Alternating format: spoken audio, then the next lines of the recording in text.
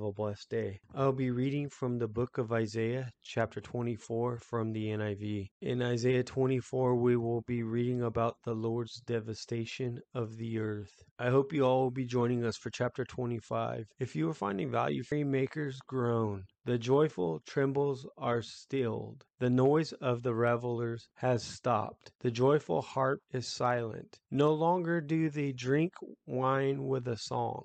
The beer is bitter to its drinkers. The ruined city lies desolate. An entrance to every house shout for joy. From the west they acclaim the Lord's majesty. But I said, I waste away.